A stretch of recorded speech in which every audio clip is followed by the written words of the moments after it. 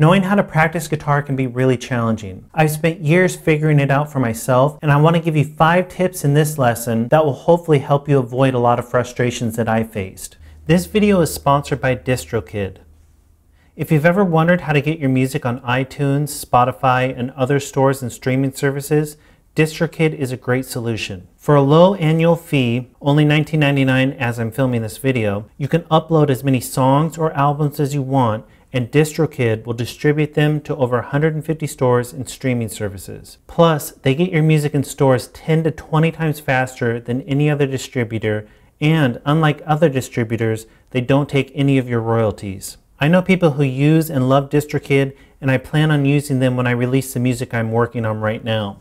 And as a bonus for anyone watching this video, they've set up a personalized link that you can use to save 7% off your first year's membership. To get your 7% discount, go to distrokid.com/VIP/moveforwardguitar or click the link in the description below.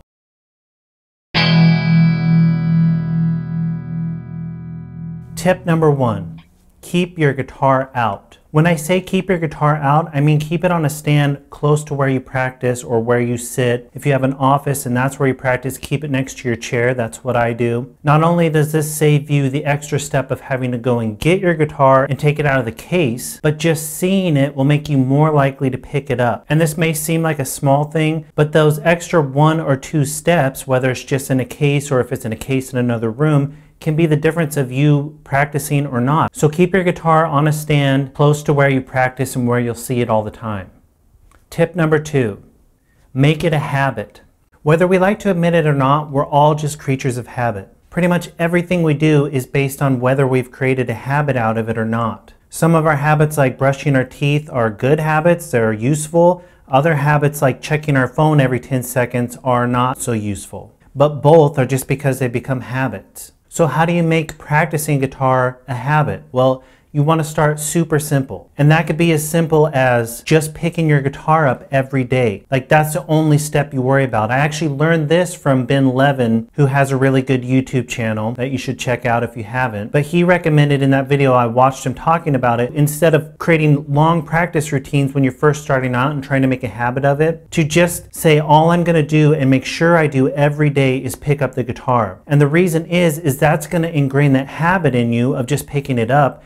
And the likelihood is once you have it picked up, once it's in your hands, you're going to play something. It's not like you're going to just pick it up and put it down. But if you create a really long practice routine, if you create an hour-long practice routine before you've gotten into the habit of practicing every day, the likelihood is that's going to become a barrier to you starting to practice at all, because you'll say, oh, I don't have an hour right now, or I don't feel like practicing for an hour right now, so you won't even start. It's much better to practice for 5 minutes every day or less just to start that habit, and then as you get used to that habit, once that just becomes ingrained, you'll be able to add to your practice routine and do it for longer periods of time each time you pick up your guitar. Tip number 3, write it down.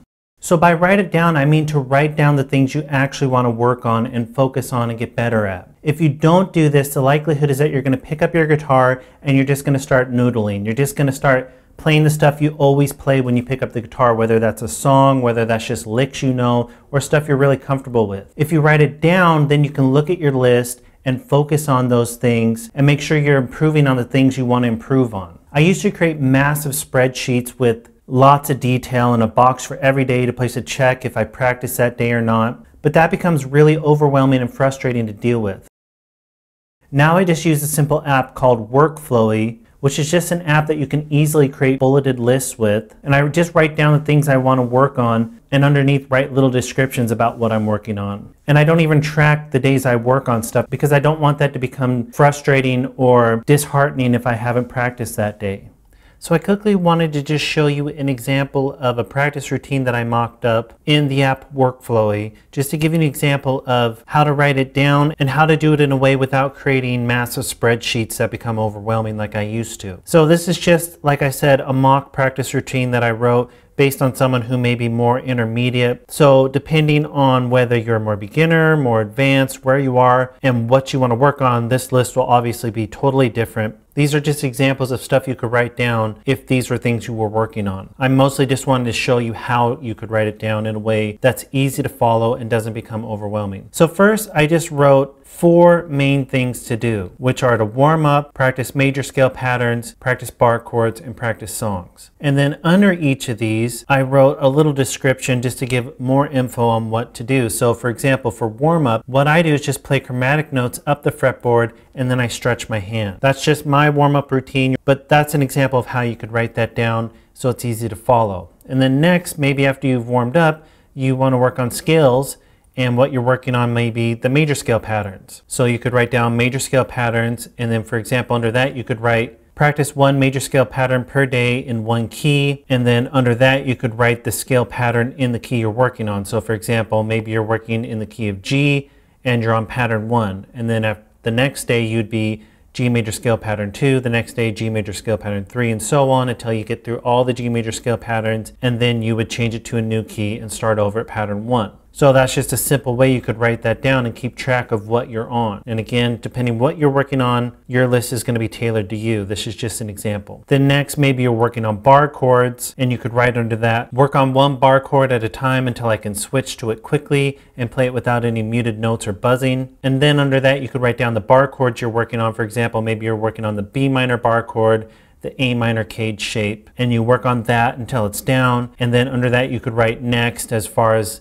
the next bar chord you want to work on once you've mastered the B minor bar chord, and that could be, for example, the G major bar chord using the E cage shape. Again, this is just a simple way to keep track of what you want to work on, to actually write it down so you don't just noodle, but also keeping it really simple, the list really simple, without creating massive spreadsheets that become overwhelming. And then maybe the last thing you want to work on is songs. So you write songs as your header, and then under that you write down something like work on songs that I like until I have them down and can play them along with the track. And then under that maybe you write the song that you're working on. For example, I just wrote Wish You Were Here by Pink Floyd, and then you could write next for the next song you want to work on once you've mastered that, and I just wrote Free Falling by Tom Petty. Just giving examples. Again, totally tailor this to what you're working on. My whole point here is to say write it down, but also don't make a massive spreadsheet that becomes overwhelming. And this is just examples of how you could write it in a bulleted list that's really simple to follow. And I did it in the Workflowy app, but you could do it in a Word document, you could do it on a piece of paper, it doesn't matter. This is just what I use. And again, I don't even make checks for the days I've worked on stuff or keep track of how many hours I practice, because to me that just becomes frustrating and overwhelming, because if I miss a day, then I feel like I've failed. Or if I don't have a full hour to practice and I've set it up for an hour, if I only have 10 minutes to practice, then I don't even do the 10 minutes, because it's easy to get into the mindset of,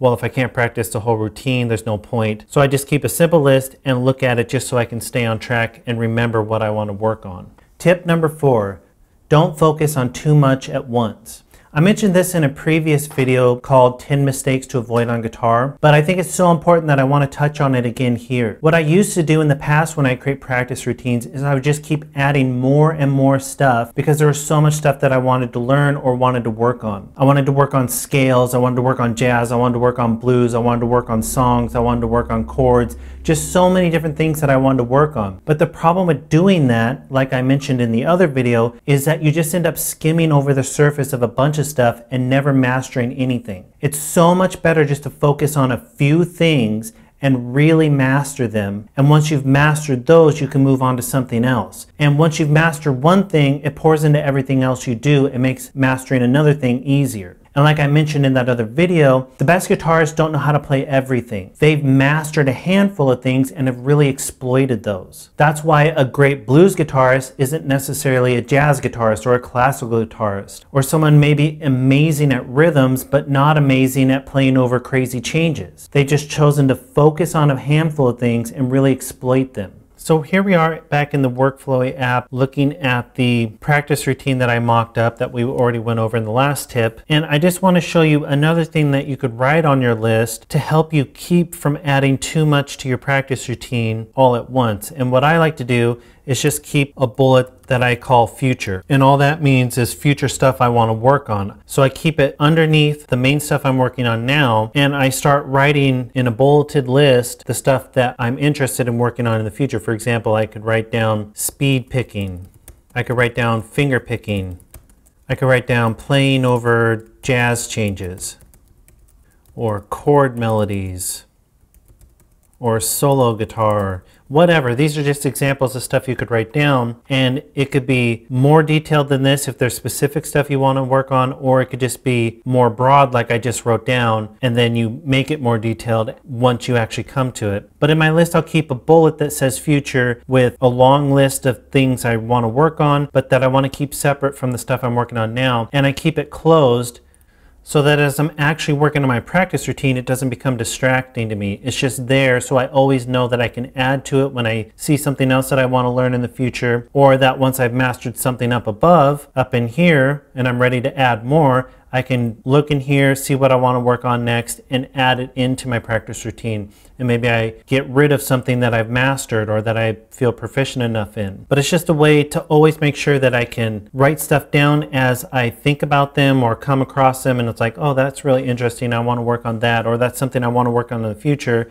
so I don't forget it. But I also am making sure that I'm not adding it to my main practice routine and overwhelming my list and making it so that I'm just skimming over the surface of a bunch of stuff and not mastering anything. So before I move to tip number 5, which is the final tip, I want to give you a bonus tip, and that is remove distractions. A distraction is anything that keeps you from practicing your guitar or cuts your time of playing or practicing short. And with this day and age, with social media, with YouTube, with streaming, with our smartphones, it's so easy to become distracted. We're bombarded by stuff constantly. So if you struggle not to pick up your phone every 10 seconds and check it, or if someone texts you and you have to answer them back right at that moment, even when it's not important, the best thing to do when you're practicing is to turn your phone on airplane mode or to keep it in another room. Or if you can't help but check Facebook or social media constantly, you can get an app that locks you out of those things for a certain amount of time. We're just so easily distracted these days. Like I said, we're so bombarded by stuff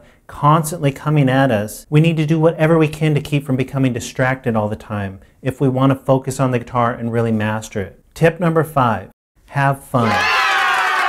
Practicing guitar doesn't have to be something you dread. If it's something you dread, if it's not something you look forward to, you're not going to end up practicing, or you won't be able to sustain it. So if you hate working on scales, if you think about playing scales and it just makes you not want to practice, don't work on scales. The more you enjoy doing something, the quicker you'll master doing that. Not just because you do it more often, but because your whole heart's in it. You can practice something over and over and over again, but if you hate doing it and you're not really putting your heart and mind into it, you're just kind of going through motions, and it doesn't mean you're going to get better at it. So whatever you work on, whatever you play, make sure it's something you enjoy playing. It doesn't mean it has to be easy. In fact, it shouldn't be easy if you want to master the guitar, but make sure you enjoy it, because even if something's hard, even if something's difficult, if you enjoy it, you're still going to do it, and you're eventually going to master it because you'll spend a lot of time doing it and your whole heart will be into it. So that's 5 tips on how to practice guitar. Let me know in the comments if you found these helpful, and be sure to like, comment, subscribe, and keep moving forward.